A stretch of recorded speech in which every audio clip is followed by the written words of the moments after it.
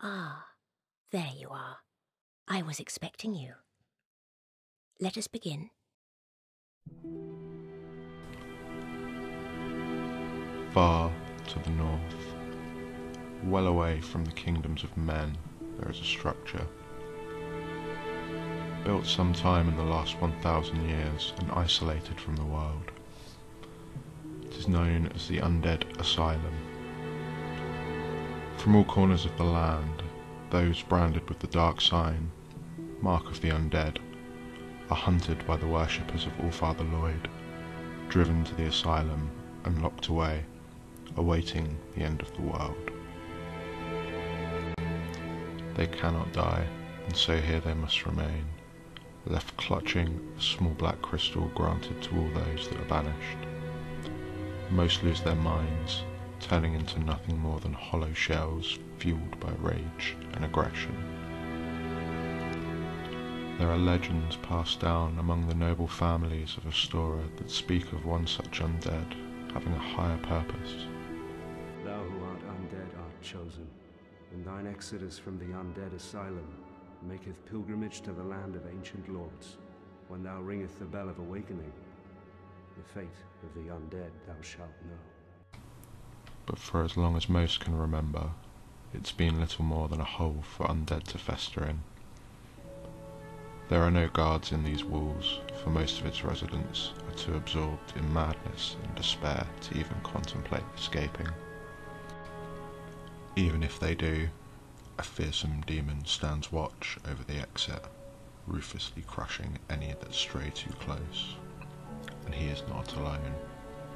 In the bowels of the building, another demon patrols, crunching across mounds of skeletal remains.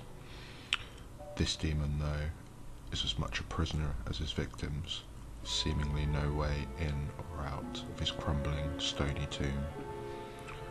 Are the skeletons that adorn his chambers some sort of gruesome sacrifices, or perhaps a failed attempt by the prisoners to overwhelm the beast?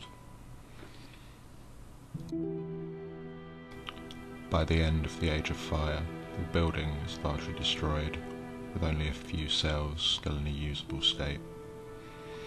But it is still being filled with more and more undead with each passing day. For all the thousands of undead that hollow and waste away in this place, a few manage something greater.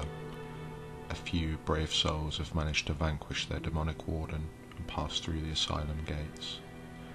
It is said these undead are chosen, called to a higher purpose.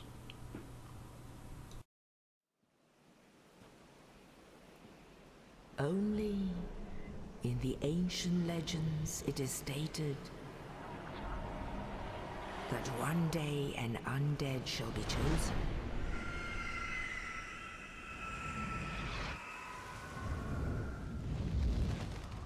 To leave the Undead Asylum in pilgrimage